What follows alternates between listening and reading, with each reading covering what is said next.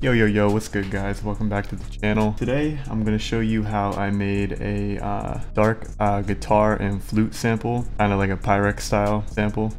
So this one I already made like a while ago, like a few months back, and it's probably one of my favorite samples that I've made. So yeah, I just wanted to show what I did, how I made it, and yeah, hopefully you learned something. So let's get right into that. So the first thing I'm going to do is I'm going to play the finished sample just so you can hear it.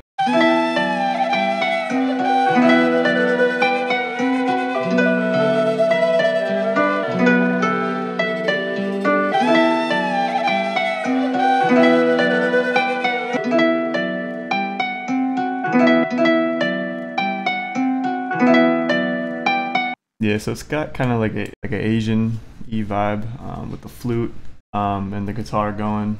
So yeah, I'm gonna show what I did first for the guitar. I pulled up Omnisphere, and I very rarely use Omnisphere for guitars. But honestly, like people hate on it, and I don't think it's that bad. You gotta kind of tweak it to make it sound good. So I picked the classic nylon, and then I messed with the timbre up. What the timbre does is it just kind of, I don't really know how to explain it. It's almost like velocity, how hard or like how soft you're playing the notes. So yeah, I messed with the timbre on that.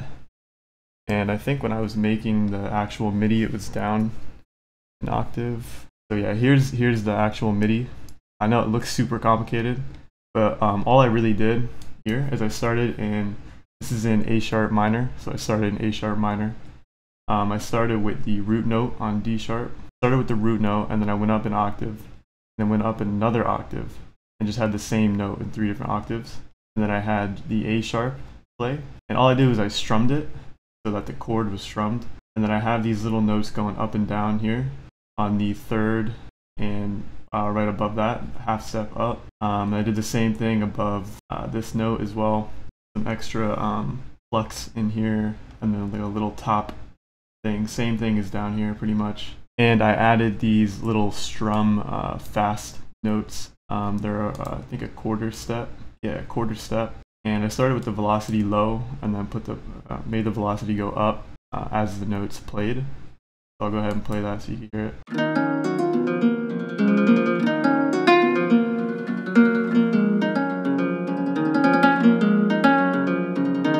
Yeah, so I liked how that sounded, and honestly it took me a while to finish this MIDI because it is kind of complex. But yeah, so I did that here, and then as you can see I just dropped it down 5 semitones, but I felt like it was too much going on, so I added halftime to it, and then I pitched it up an octave like that.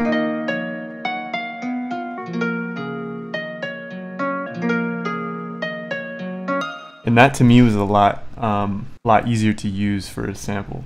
Something I've noticed that people do is that they try to go too crazy with their MIDIs, and what ends up happening is you make a super complicated sample. You gotta remember that the whole point of a sample is to make a beat out of the sample, so you still gotta add the drums, and then not only that, but then when the beat's done, you gotta have somebody who makes a song out of it.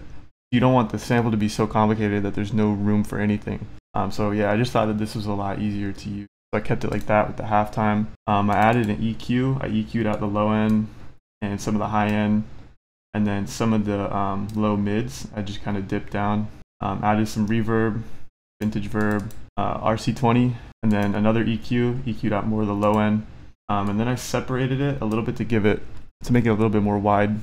So yeah, that's the and so for the next part I added an instance of arcade here, where I had a little flute going, so I'll go ahead and play that.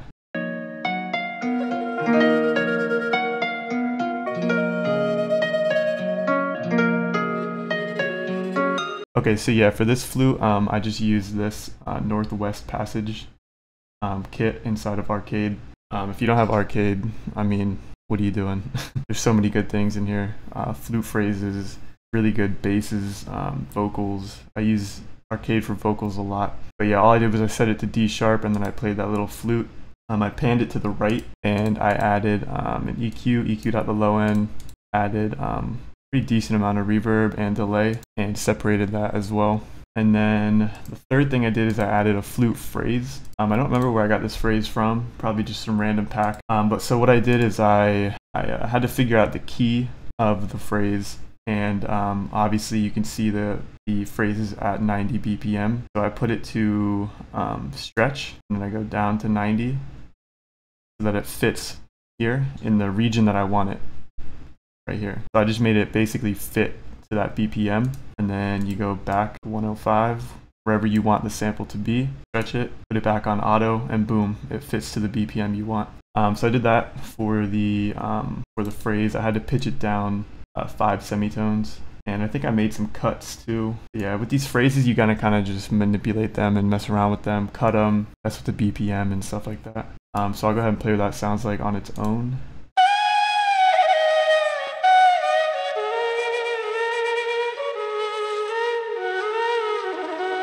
Yeah, it just repeats after that. As far as effects go, I added a lot of EQ, EQ'd out the low end, I boosted the high end a little bit, and then I think there was a super sharp frequency around here that I just cut out. Added a lot of reverb to this, delay, RC20. So yeah, I just had that flute going, pan to the left, more in the background, and then I had the other flute from Arcade going, pan to the right, with the guitar. And I'm pretty sure all I did for this sample, besides I added this texture as well. Really super basic vinyl texture. You want the texture to be super in the background and not really too noticeable, but honestly, textures are key. I use textures for almost all of my samples, and it just kind of brings them to the next level. It's like a little added detail that not too many people bother doing. So I added the vinyl texture, got the flute phrase, the halftime guitar, and then the arcade flute. Go ahead and play how that sounds.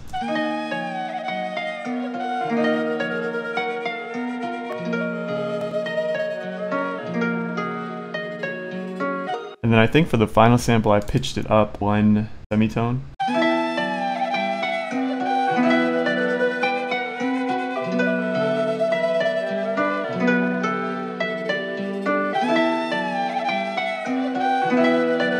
And once your sample is rendered out like this, you can obviously mess with the pitch, the BPM. You can pitch it down, you can pitch it up. And the goal of this sample was to be in like a low BPM range. 105 to like 115 or like 120 is like the typical Pyrex BPM. So yeah, I mean, that's pretty much it. And then for the master, I threw on a little more EQ, just some adjustments. Mondo Mod Stereo, this is key. It just adds, it's almost like RC20, where it adds like the wobble and stuff, but it's different, and it adds a different kind of texture to the sample. So I just go over to the WoW preset, lower this down to 60, and then I put a imager on it to widen it up. So that's pretty much it for this sample. This is from one of my old packs, one of my free packs. So yeah, I'll leave a link down in the description to all my my free sample packs if you like the sample and samples like these. I'm going to be dropping a new one soon. So yeah, keep an eye out, make sure you subscribe, and I'll see you in the next video.